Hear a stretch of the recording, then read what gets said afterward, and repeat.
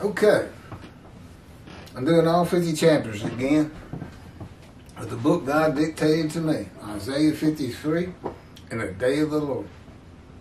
Just as he dictated the Torah to Moses, as the Orthodox Jews believe. And quite frankly, just as he dictated and commanded and directed all of the prophets to write their books. He's responsible for the entirety of the Hebrew Bible.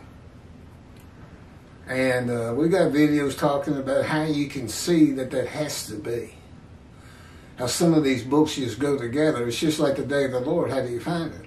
Well, you got to have God's representation. So that's Isaiah 11 and 53. Then Jeremiah 31 tells us, a time is coming, a time is coming, a time is coming. And God will make a new covenant with you. Okay, well that time's here. The land blooms again, cities restored, Jerusalem rebuilt. Okay, it's here. Where's the covenant? There's only one place you can find that covenant. It's a covenant of sin forgiveness. And it's in Malachi 3. The last page, God speaks to his prophets and announces the day of the Lord. And that he's returning.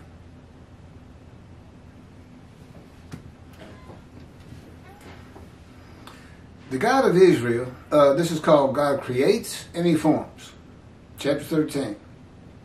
The God of Israel has come to the earth to dwell with the anointed one and the Jewish people in Israel, as he once came to dwell with Moses and move about among the tents of the Israelites.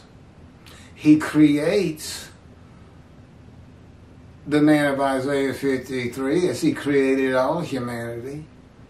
And then he forms his righteous servant, just as he created Jacob and formed Israel for his purpose, the Jewish people.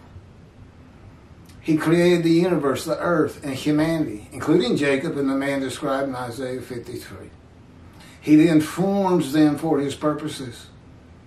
He formed Israel with covenants in the names Hebrew, Israel, and Jew, and 613 laws that defined and refined the Jewish people in the oppression of the world. He forms his righteous servant in the fire of refinement with an oppressive judgment of maltreatment,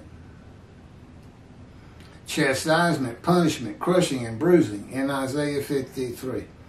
A fire of refinement by the hand of God, by his words and his powers, just as he did with Ezekiel.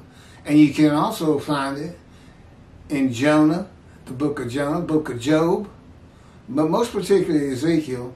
And now you're finding out it's a big part of 53. God just doesn't use it by name. And he actually describes it, defines it in Ezekiel. And that's not in 53 either.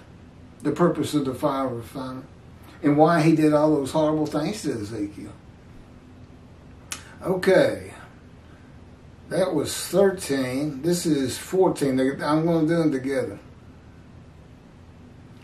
14, Hebrew and Jew.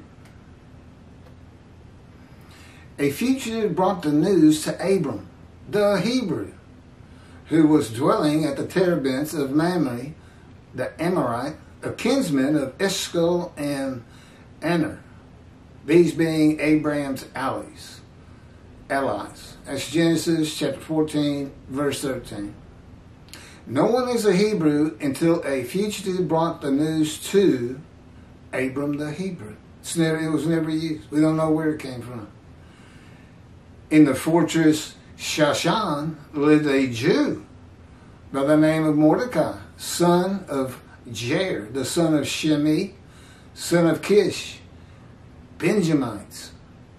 Not Judaites, Benjamites. But Mordecai the Jew.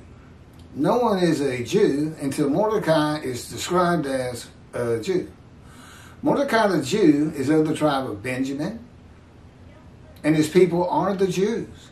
The name seems to be a form of the word Judah, but the tribe of Judah and the lands allotted to Judah have nothing to do with the word Jew. It is a special word, just as Hebrew is a special word. Words from God for God. Remember, he dictated it. He said, write this down. And he just put them in there. Just, it's part of forming the Jewish people. These names identify God's chosen people throughout the world. Just as religious ritual, faith, and manner of dress identify them.